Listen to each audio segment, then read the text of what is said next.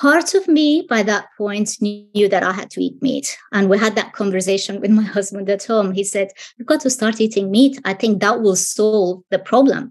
But I'd be so fatigued, I couldn't really move out of bed. We'd go out, we'd do our workout, morning workout, and I'd come back home and I'd crash. On my birthday, literally when I was 40, so 2 years ago on my birthday, I had my first bite of bacon. And that's how it started. It's incredibly difficult to replicate a normal working pancreas, right? However, if you're going to play a game, if I'm going to play this game, then I'd rather play a game that I have a chance of winning. And I feel that by eliminating processed foods and carbohydrates from my diet, I figured out a way to win this game.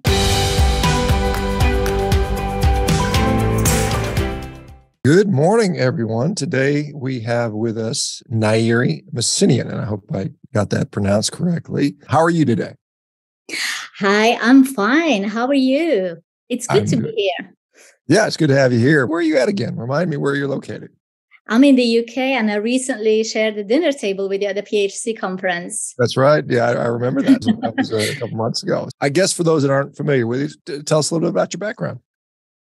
Okay, I have a linguistics background and I've worked in the education sector for close to 30 years before taking early retirement from that sector and shifting into nutrition research. I currently work as a coach, nutrition coach at Low Carb and Fasting. I also host a Low Carb and Fasting YouTube channel. And I research particularly type 1 diabetes because I'm type 1 diabetic, and I run a few type 1 diabetes groups on Facebook. Okay. Like I said, you've definitely got so-called skin in the game on the topic you're researching. And let me ask you, how did you evolve from the linguistic side to what propelled you into doing nutrition research and maybe the diagnosis of how long have you been a type 1 diabetic, and did that propel you into doing this research? I've been a type 1 diabetic for 45 years now. I did it for my own health reasons. And the deeper I went into it, the more I realized how little I knew. And so I was eager to learn to improve my own health. And I actually had a good think about that because I loved teaching. It was my passion. And I thought I can't do both. And I also have a translation agency. So I'm the founder and director of the translation agency as well. So I couldn't fit everything in. So I retired from teaching and I now run my agency, translation agency, and I do full-time research and coaching. Just forgive me to ask about this. I know it's a little bit, maybe not what we're going to talk about most of it, but when you say translation, you're translating obviously into different languages. What languages are you working with? We started with French to English, and now the company's grown bigger, and we now cover 16 languages, and we mainly translate into English. Okay, so take other text from other language and translate back into English because a lot of us are English natives. We're not exposed to all this other literature that's out there, and there's a lot of it written in other languages. In particular, some of it we're probably missing out on quite a bit. All right, so you've been a type 1 diabetic for 45 years, so most of your life, I would assume. And when did you make this low carb and decide I wanted to get into nutrition research? What prompted that? It was 2015, and I have no idea. I don't recall what I was looking for on YouTube, but I stumbled upon one of Jason Fung's videos on diabetes and blood sugars and his analogy of storing excess glucose in the liver. He compared that to the freezer that we never access. And it just clicked to me. It just all made sense. And then I watched another video, and I thought, I'm going to lower my carbs. As a responsible type 1 diabetic who was basically binging on carbs because I was eating healthy carbs. I was always a healthy, sort of health conscious person, but I was primarily eating carbs because I was vegetarian. And so my diet consisted of 80% carbohydrates. I decided to lower my carbohydrates straight away, but I also knew that I would have to lower my insulin. I'd have to adjust my insulin dose. And so that's how it started in 2015. And I retired from teaching in 2020. 21, a couple of years ago. Okay. So you're coming from a vegetarian background, lots of carbohydrates. So just as a frame of reference, how much insulin were you typically using at that time? I think at that time, I must have been using something like 30 to 40 total units of insulin per day. And now on a protein-heavy diet, I'm no longer vegetarian. I'm using between 20 and 23. Okay, so almost half, maybe a 40% reduction or something like that. So do you feel that there's an advantage to using less insulin overall? Is it just, if your blood glucose is controlled, does it matter if you're using more or less? What are your thoughts on that? That's an interesting question because every type 1 diabetic I talk to, we all approach insulin completely differently. And I'm not just talking about type 1s, regular type 1s out there, but also type 1 MDs, type 1 or physicians who treat type 1 diabetics. We have different approaches to insulin. So yes, my goal is not to unnecessarily increase insulin levels, not to be too insulin dependent. But at the same time, I've come to realize that I actually need insulin for protein. Quite a good amount of insulin for protein. And so in that context, and in the context of strength training, because I also do a strength training, I no longer look at insulin as the enemy. So lowering insulin is not my primary goal at the moment. My primary goal, of course, there are a few goals as a type 1 diabetic, but my primary goal now is to actually reduce blood sugar fluctuations on a daily basis. And just have you been able to successfully do it? Because they talk about time and range and glucose variability, how much fluctuation do you have now with this protein heavy, lower carb approach versus maybe a high carb vegetarian approach? What's been the difference with that aspect? Okay, Dr. Baker, I'd love to come back here in a year's time and tell you I've cracked it all. So I'm perfect at it now.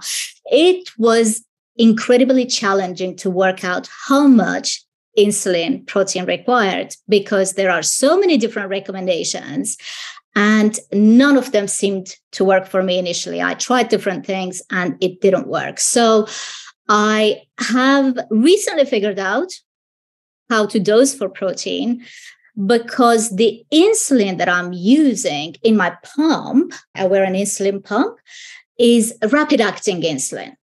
And so rapid acting insulins came about in the 1990s, early 90s to cover carbohydrates. They're designed to cover because they rapid acting. And so they're supposed to prevent quick blood sugar rises as a result of heavy carb meals, right?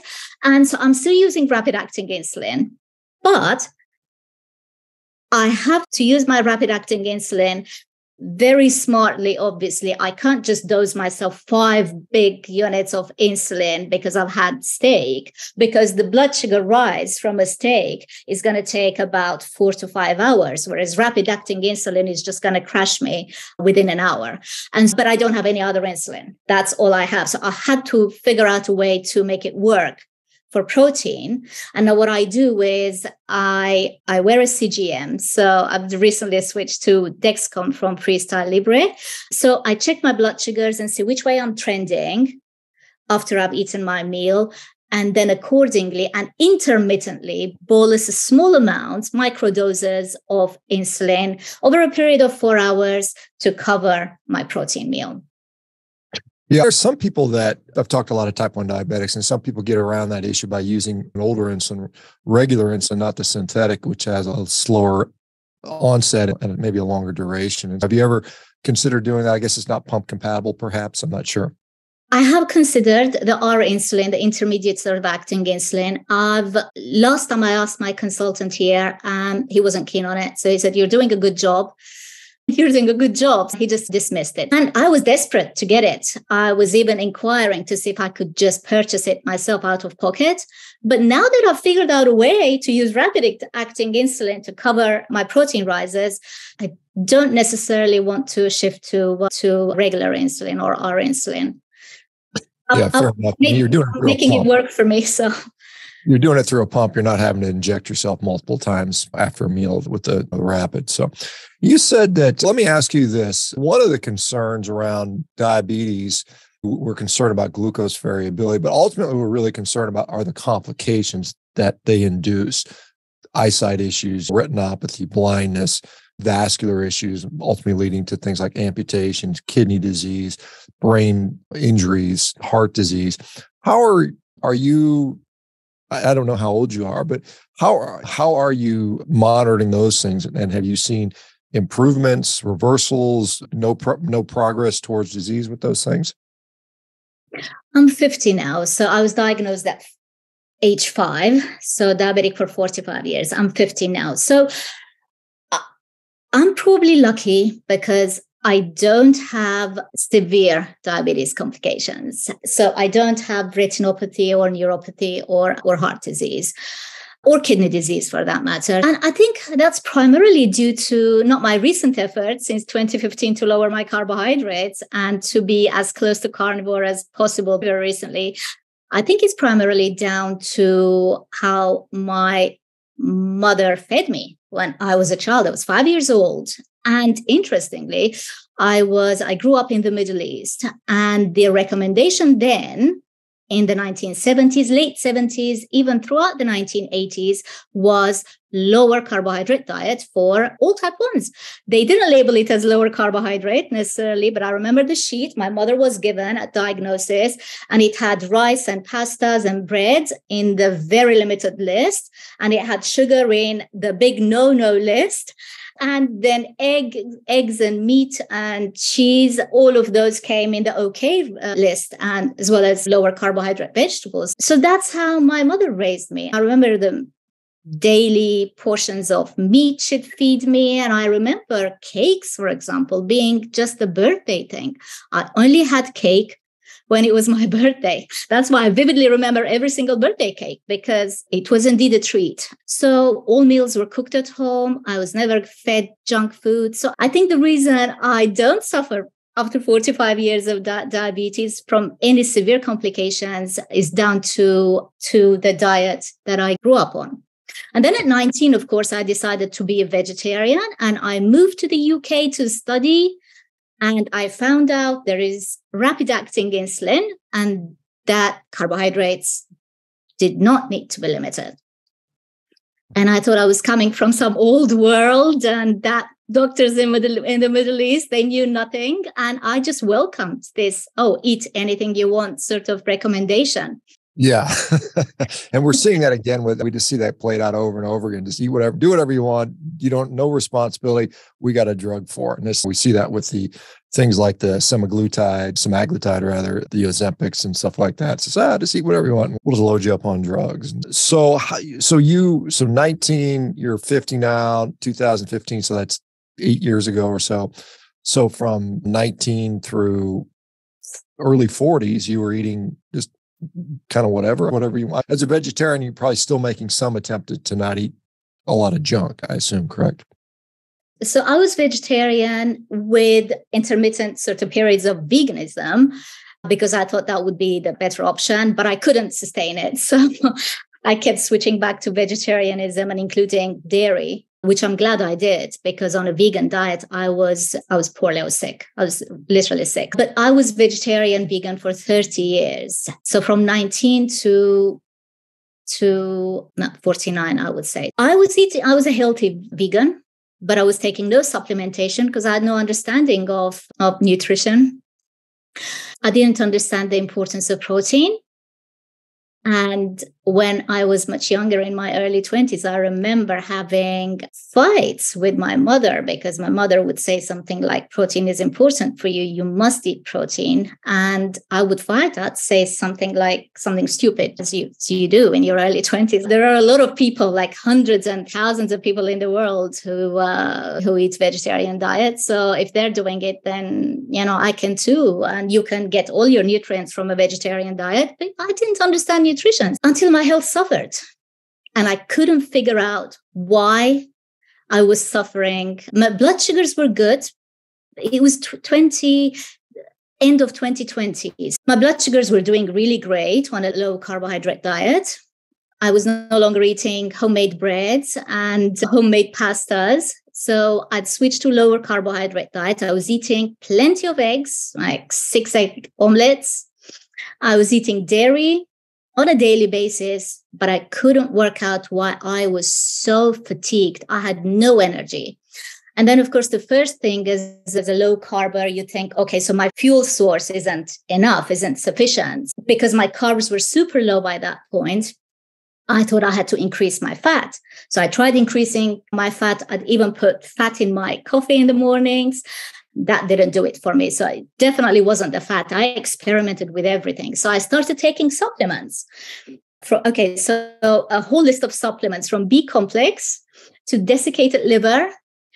B complex, desiccated liver are the ones I'm thinking of, and all the vitamins like D, C, zinc, iodine. Iodine is mineral, obviously. I even took selenium. I was taking a whole bunch of supplements. Part of me by that point knew that I had to eat meat. And we had that conversation with my husband at home. He said, you've got to start eating meat. I think that will solve the problem.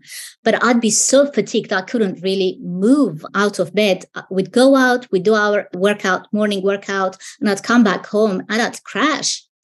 And it was only a few years before that I would actually have good sort of sustain myself and stand on my feet at school teaching a bunch of children. And I just couldn't figure out what happened to me.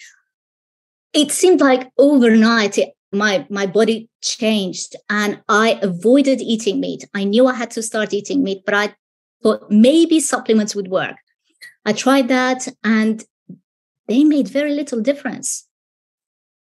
And then it was around that same time that I realized I'm probably not absorbing the nutrients from the vegetables I'm eating, because I was on a low carbohydrate diet. I was only eating eggs and a large amount of vegetables. But I realized those vegetables, they're giving me digestion problems, and I'm probably not absorbing the nutrients fully from the vegetables. And that was such a shame, because I grew those vegetables in London, in my backyard, in London, out of all places where we barely see the sun. But I actually put a lot of effort into growing my own organic vegetables that I could no longer enjoy. So I knew that it was time for change. So on my birthday, literally when I was 40, so 2 years ago on my birthday, I had my first bite of bacon. And that's how it started. Yeah, it's a slippery slope, that bacon is, for sure. Did you think about anemia at any point? You're talking about fatigue, and I'm just wondering. And there's a very big, obviously a significant difference between a vegan diet where there's no animal products and a vegetarian diet where you can eat lots of eggs and dairy, and you can get maybe a little more, certainly a better quality protein in many cases. And you're right. I think a lot of people, they're able to lose weight on these heavy plant-based diets, but they're not, in many cases, they're not absorbing much nutrition. So it's kind of like a starvation diet in some regards. Was anemia ever a part of the picture that you knew of? I didn't have anemia. So that was another thing. And also, as a type 1 diabetic, I get my thyroids checked regularly. So I didn't have that. I didn't have celiac disease, but then I didn't eat gluten anyway. What else did they test me for? So they tested me for a few other diseases that commonly occur with diabetics. And I didn't seem to have any of those. But I realized it was nutritional deficiencies. I just wasn't absorbing the nutrients fully from the vegetables. And I couldn't digest. My tummy would be so bloated. And it was such an uncomfortable feeling that I would have wanted to give them up had it been easy to eat meat, but it wasn't easy to start eating meat. So I had to start with very small portions and force myself to eat more and more. The first bite of bacon was actually only a quarter of a full bacon, and it was fried. So it was all crispy, and my husband crumbled it into tiny pieces. He crumbled it almost like potato chips and mixed it into my eggs, into my omelette. And even that was a struggle for me after 30 years. But gradually I started feeling better. And I realized, wow, the missing link for me was actually red meat. That was a missing link. Interesting. Yeah. Did you, in the course of you said you do a lot of research with regard to this, whether to help yourself or to help other people out. Oh, I wasn't going to ask you. So you're having all these digestive problems, bloating, pain, gas. Was there ever a physician involved? And did they ever mention, hey, there's a reason for this? Or did they try to normalize it? Because a lot of people we hear out there, I see a lot of people, particularly social media, people talking about their bloated stomachs, particularly women, and saying, well, it's just normal. We should accept it, embrace it.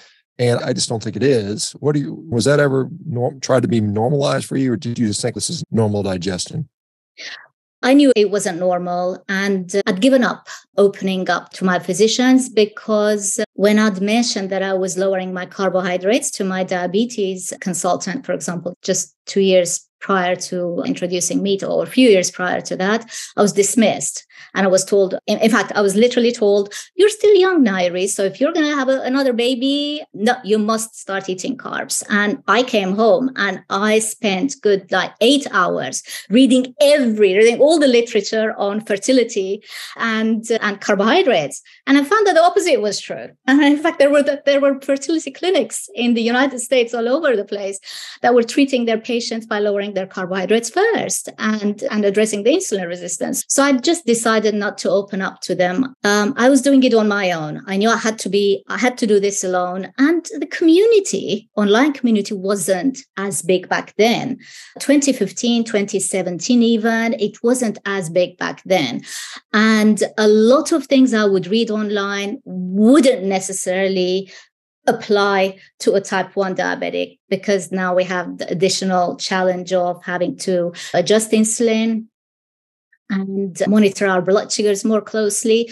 So I knew I had to be in control of my own health, and I had to do it alone. As I said, I was feeling better and better when I was eating meat, and gradually I started reducing the vegetables and eating meat. So now I would say, I don't like putting percentages. So for about 3 days a week, full carnivore, I don't eat any vegetables. On the other days, I may have an avocado or half an avocado or just a piece of tomato or some cucumbers with my meat.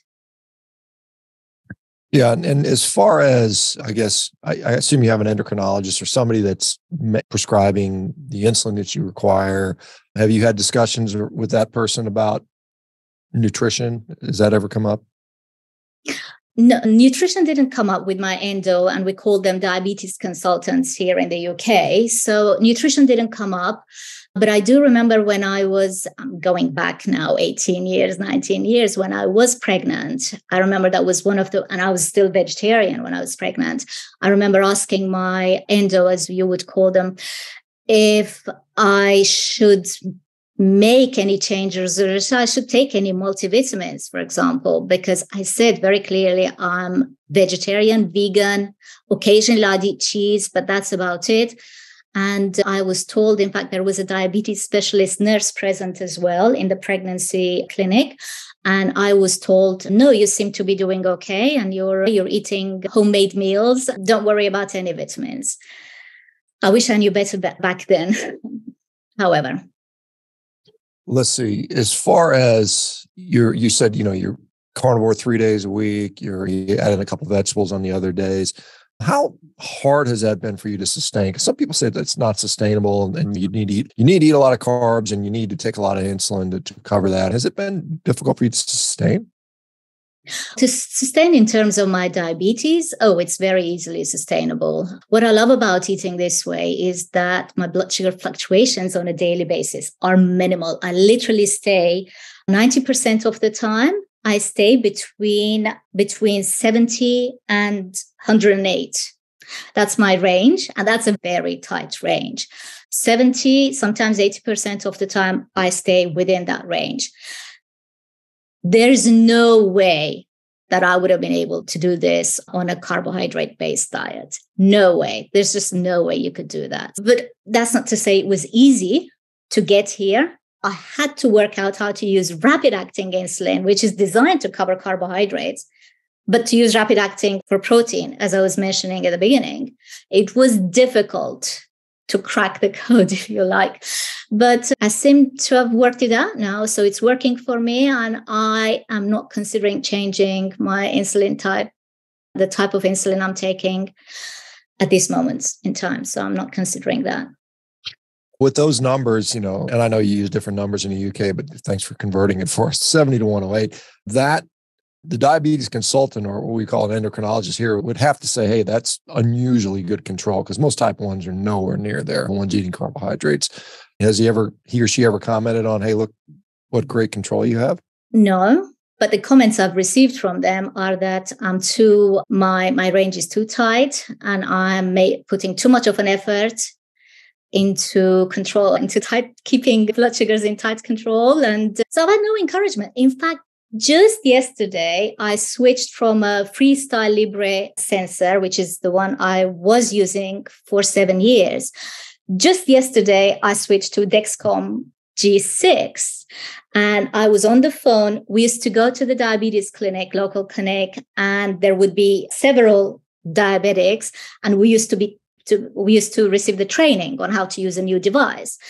They're no longer doing that because of COVID or whatever, or staff shortages. So it was literally on the phone. I was with the diabetes nurse for 2 hours trying to switch, and she was telling me where to set my high blood sugar alarm and low blood sugar alarm. And when I said to her, okay, so my high blood sugar alarm is 6.7, which is 120. So I want the Dexcom to actually alarm above that point.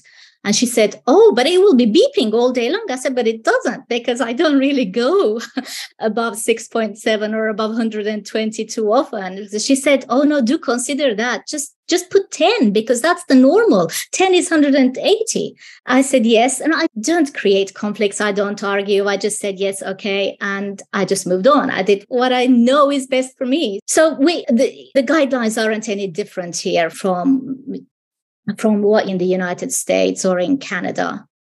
We're very much the same. They just want you to have your range between 70 and 180. And that's between 4 and 10 in our measurements. And feel good about yourself and about your health. There's nothing healthy about having blood sugars fluctuate in that range. Yeah, it boggles the mind that someone would say your control is too good, and that particularly if you're not having a lot of hypos, because one of the concerns is, hey, maybe you're having a lot of hypoglycemia, and therefore there's consequences of that down the road potentially. But it doesn't sound like you're having a lot of that either, correct?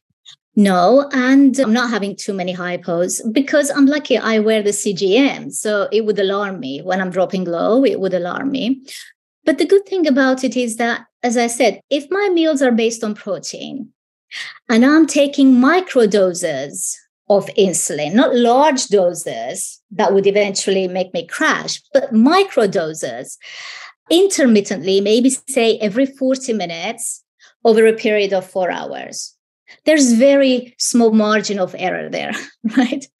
That's a very different way to manage your blood sugars than to take 7 or 10 units of rapid-acting insulin all in one go and then just crash an hour later. So that's why I don't have symptomatic, and I feel I have to mention this because there's hypo and there's hypo. There's something called symptomatic hypo where you would need someone's assistance to save you from a hypoglycemic sort of event. And there's hypo that you become aware of, like something like 3.8, for example. All CGMs classify at 3.8, which is something like 68, right? 60, 65, 68 as a hypo. But that's not a symptomatic hypo. That's not the kind of hypo you should be worrying about. So I don't worry about those kind of hypos. So if I do drop below 4 or below 70, it's usually down to 68, maybe 67, and then I quickly come back up again. My aim is to hover at 100, which is 5.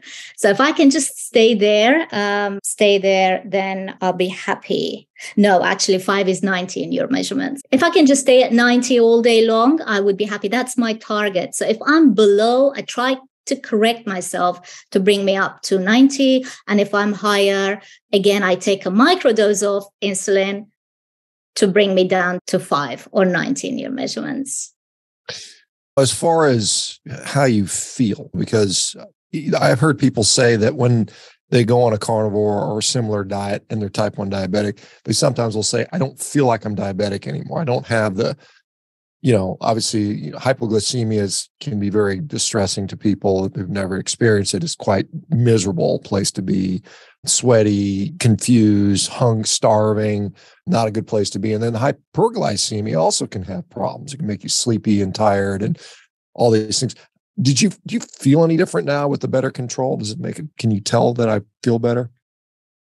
I feel better because eating this way gives you hope. Because when you address the biggest factor that impacts blood sugar, and I'm not saying diet is the only factor, there are other factors like perimenopause, and I'm now perimenopausal, I'm having to figure new things out. And that's yet another challenge added to my type 1. However, diet has the largest impact on blood sugars. And once you address the diet, then it changes your outlook towards diabetes. Then you just start thinking, I'm in control of this. I can control it. It doesn't mean you won't ever make mistakes. You won't ever have small hypers and small hypos, but they're not severe. They're not dramatic hypers and hypos. Dr. Bernstein calls this a game of small numbers. You're still playing a game because you're trying to manually inject yourself and control your blood sugars. It's incredibly difficult to replicate a normal working pancreas, right? However, if you're going to play a game, if I'm going to play this game, then I'd rather play a game that I have a chance of winning. And I feel that by eliminating processed foods and carbohydrates from my diet, I figured out a way to win this game. Yeah, you mentioned the importance of protein, and I, like you, I'm a big advocate of protein. I think most people undereat it. In fact, there's a lot of people, particularly in the plant-based world, says there's no such thing as protein deficiency. It's overstated, and yet, if you look like a country like India, something like 90% of the Indian population, irrespective of wealth, even the wealthy Indians, do not get enough protein, even to meet the US RDA, which is abysmally small in the first place. So we do see people that are, I think, suffering from the ills of not enough protein.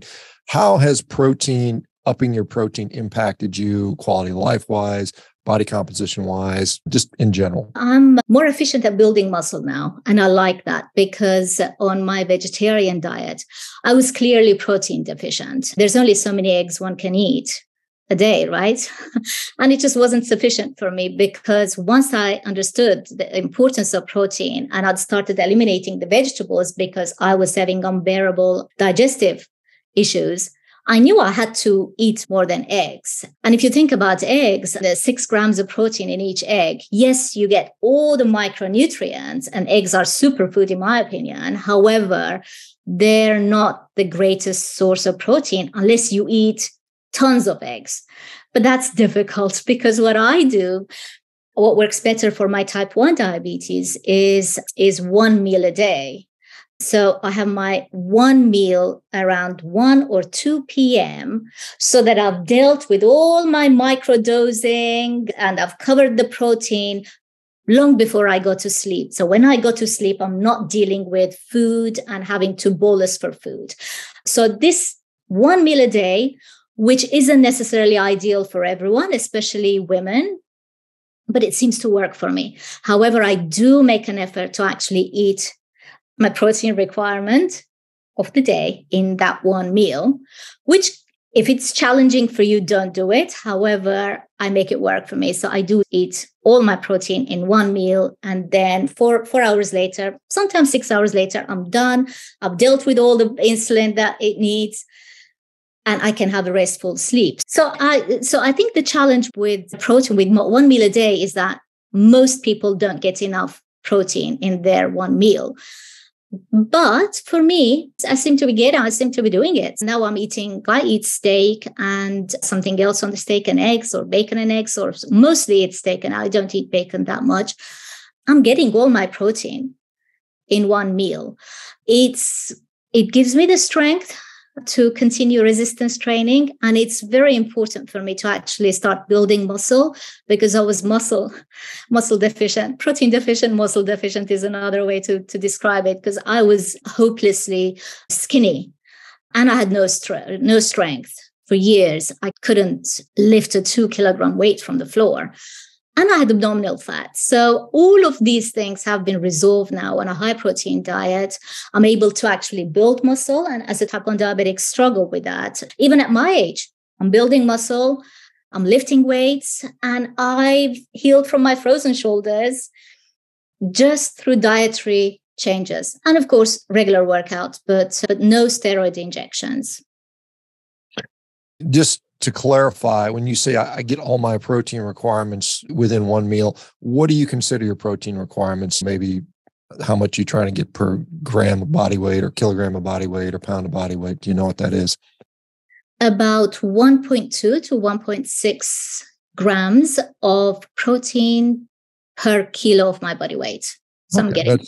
That's inconsistent with guys like Don Layman and others that'll talk about that as far as being requirements. And I similarly eat a lot of protein in one meal, and I easily consume 250 grams in a meal, which is not challenging for me at all. But I do get it. And I think that's important and wise to point out that not everybody can eat that much protein in one setting. Some people just need a couple more meals. Now, you'd mentioned you've done a lot of fasting or talked a lot about fasting. How has that impacted your type 1 journey? And do you still employ, obviously you're eating one meal a day, so you're intermittent fasting, but how important is that aspect of it? Obviously, I'm doing intermittent fasting daily, about 23 hours of fasting, and then my meal would last about 30 minutes, 40 minutes, sometimes an hour. It depends, because it's not easy to eat that much protein in one sitting. So I just sit down, I take my time, and I reply to my emails. Or if the family's around, I sit down with the family. I take my time and slowly I'll eat. So I'm doing intermittent fasting for 23 hours every day. The benefit of it is that, so after I've eaten my meal for about 4 hours, I'm still dealing with blood sugar fluctuations, 4 to 6 hours. Beyond that, my blood sugar stays it just flatlines for the rest of the time. And so I don't want to have to do that twice or even 3 times a day, to have to deal with a meal. And if it is protein-based, then I'm going to have to deal with it for good 3 hours after I eat. And by the time you've dealt with it, it's time to eat your second meal. If it works for people, then it's great. But for me, it wouldn't work. So I like dealing with my meal protein and the blood sugar fluctuations for 4 hours after I've eaten. And then the rest of the time, I'm flatlining. I'm literally flatlining. It doesn't even budge. So that's why I like it. However, I've also done extended fasts with type 1 diabetes. I did a 90-hour fast, and then I thought I'd break my own record and do a 100-hour fast, which is 100 hours is just not quite 5 days, but close to 5 days. And I wrote detailed blogs on my website about what I experienced and ketone levels and blood sugar charts and everything. And the reason for that was that I was reading about fasting. Jason Fung's group on fasting. I was a member in the group. I was reading about the benefits of fasting and autophagy and everything. And I thought, I want to try this too. And of course, there was data or literature coming out about insulin sensitivity, fasting making you insulin sensitive. I thought, I really want to do this. And I joined every fasting group on Facebook. I remember this was in 2020. And I just wanted to find other type 1 diabetics who'd done extended fasts and perhaps share tips with them.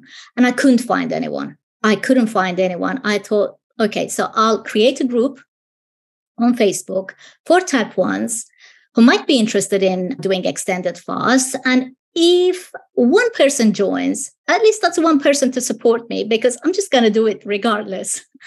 And so I did it because everyone in every group told me, no, you shouldn't be looking out for people, for type 1s who are doing extended fasting. That's very dangerous. In fact, I was threatened to be kicked out of groups when I was trying to find type 1s who were doing fasting. And I thought, I'll just create my own group and share my blog. And now there are close to 500 crazy type 1s who are doing fasting in that group. And we share tips and we motivate each other. Dr. Baker, you'd be interested in this because I was told it's very dangerous for type 1s to do extended fasts. And I started searching for literature to support that. I couldn't find anything. In fact, the main concern was hypoglycemic episodes. But of course, I was going to do it safely and reduce my insulin accordingly. I already had a CGM. So I had a good tool to monitor my blood sugars over 24 hours. Another fear was fear of ketoacidosis. If you reduce your insulin too much and your blood sugars rise, in a short period of time, you could easily fall into diabetic DKA, which is fatal, and fair enough, but I was going to do this very safely. I couldn't find any convincing sort of reasons out there to stop me from doing it. So I thought, why are they telling me you can't do it? Because you're type 1. And I thought, I'm going to show them that I can do it. And I did it. My 90-hour fast went beautifully, and I was so encouraged. Then I did a 100-hour fast. And what I noticed that I was only requiring not my usual 20 units of insulin, but about 12 to 14 units of insulin for good 3 months after my extended fast. Now that's a win for me. That's a big reduction in insulin. So it definitely makes you insulin sensitive. I haven't done another one since then. It's quite challenging with the perimenopause, with the hormones. I think it's quite challenging now. Every time I set my mind to it, I just break my fast at 36 hours. But regardless, I showed the world that it can be done. It can be done safely.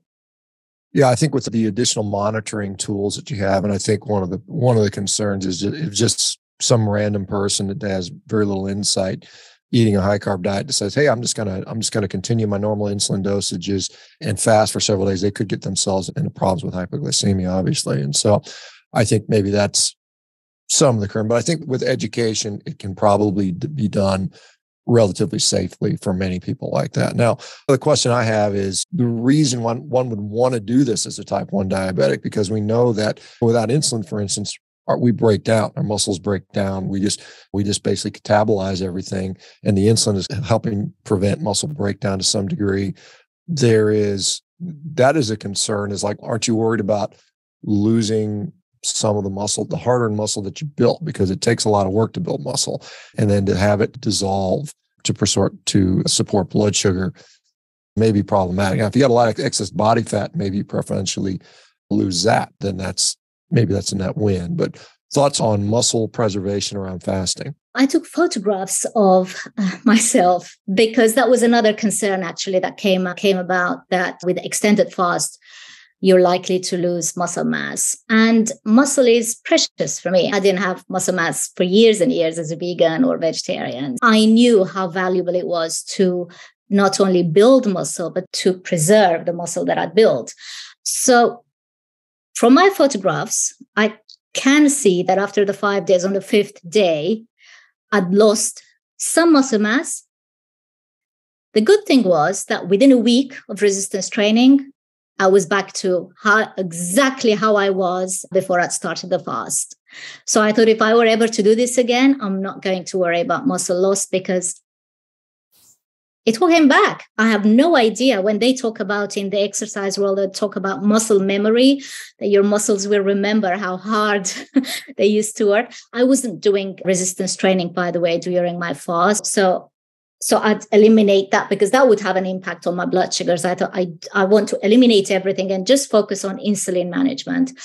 But within a week, all my muscles came back. They were right there. I was looking exactly the same as I looked before my fast.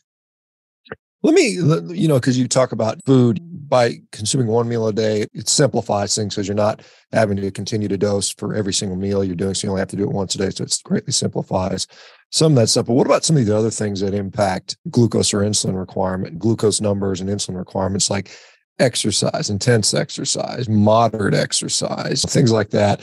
Maybe you get a cold or something like that, or you've got an illness. And a lot of times we'll see this stress hyperglycemia that occurs. How do you manage with those types of things that might come up? Stress will definitely raise blood sugars. So disrupted sleep, for example. And I used to have disrupted sleeps when my blood sugars would be roller coastering all through the night. So I no longer have disrupted sleep. So that's eating this way has that advantage too. You can sleep better. And also because I don't have late night meals. So when I go to bed, my body's not heating and trying to digest that protein. That would make me very uncomfortable. Stress definitely has an impact on blood sugars. And I try to eliminate stress as much as I can, primarily by prioritizing my sleep. Sleep is important. I don't compromise that. Now, exercise also has an impact. And I know that some type 1 diabetics prefer not to do any exercise because they don't want to deal with the blood sugar rises or drops. However, for overall health, I don't think that's wise. I don't judge anyone. Of course, everyone can make their own decisions, but for example, if I'm walking, I walk to the gym. And if the walk is long enough, over half an hour, I'm going to drop.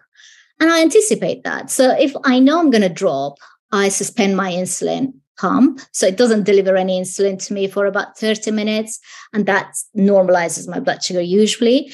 However, when I'm doing resistance training, and it's usually moderately strenuous or moderate, it just switches back and forth from moderate to moderately strenuous, I always will have a blood sugar rise. And if I don't take extra insulin for it, it could easily rise to, I tried it one day and I regretted, it rose up to 777, 9.8 in our measurements. That's actually normal as per ADA guidelines. 180 is normal. It's normal range as per ADA guidelines. But I was horrified to see my blood sugar at 9.8. So now I take 1 unit of insulin before I start working out. And then that keeps my blood sugar at normal range while I'm working out. And then I have to walk back from the gym. And when I'm walking back, I usually suspend my insulin pump because now I know my blood sugar is going to drop. And that 1 unit of insulin is probably now going to be even more effective post-exercise, and it's just going to crash my blood sugar. So I know the pattern. So I anticipate rises or drops. So I suspend my insulin pump for another half an hour while I'm walking back home and preparing my meal. It's hard work, but it's not impossible. And if you care enough about your health, you'll do everything in your power. Yeah, for sure. And it is just because when you don't have a pancreas that functions, you have to basically respond to everything it normally would, which is done for us automatically. And I always use the sort of example of if somebody told you were in control of how fast you had to breathe, and every time you exercise, you had to remember to breathe harder. And every time you're stressed out, you had to change your breathing. It can be exhausting for a lot of people. And I think when you add in carbohydrates or significant amounts of carbohydrates, you just have this incredible challenge ahead of you. And I know guys like Dave Dykman and others have talked about the difficulty in matching insulin dosage to carbohydrates. You almost never win with that approach, and you're always either too high or too low. And occasionally you get lucky and you get it right, but now you're mostly getting it right. And once in a while you get it wrong. Like for instance, you say you don't typically eat dinner. As you mentioned at the beginning of this little interview, that we shared dinner in the UK. We were sitting at the same table and I can't remember, it was a little bit of seafood and a little bit of meat. I remember it wasn't a big dinner, but it was good. But so how did you have to do, because that was not something you would normally do. So you had to change your routine for that, correct? Actually, I had very little. I don't know if anyone noticed. We were too busy chit-chatting. I literally had very little to eat because I would have had to deal with blood sugar rises in the hotel room at night, and just not ideal. So I had very little to eat. I think I had a small amount of the meat. It was lamb. I had the lamb, I think. That was the only thing I had. And it wasn't a big portion. It was a small portion. And again, it wasn't ideal because I was out of my routine. My blood sugar was rising at night. So I woke up at 1 p.m., took a dose of insulin, then at 2 p.m., and I woke up with high blood sugars in the morning. But that's a one-off. But having to do that every single day, I wouldn't do that every day. Yeah, fair enough. And so like when you are I don't know if you travel much, but it's one of those things where I just got back from out of town and I like being home and having my own routine, just irrespective of having diabetes or not. It's just having your own routine is you can manage things a little better. But what about, do you end up traveling much, and do you have to make some serious concessions there? Yeah, we're frequent travelers, and it's not ideal because every time we go somewhere, and it's not short visits. For example, we're recording this now in June, and I'll be in California in August, and I'll be there for 3 months. So usually it takes me a full week to redesign my pump settings and to adjust them, and because the weather would be different. Like I remember in California, we were there for 3 months last year as well, and the day starts early. Like we were up 5 p.m. because all of the eastern coast was up, and so you're in the back wagon, so your day starts early. I noticed that, and that was quite a shock to the system. So I needed new sort of basal insulin or background insulin regimen to suit my sort of new life. So I actually have basal insulin sort of dosages or settings in my pump, one for the Middle East, one for the UK, one for California, one for Toronto.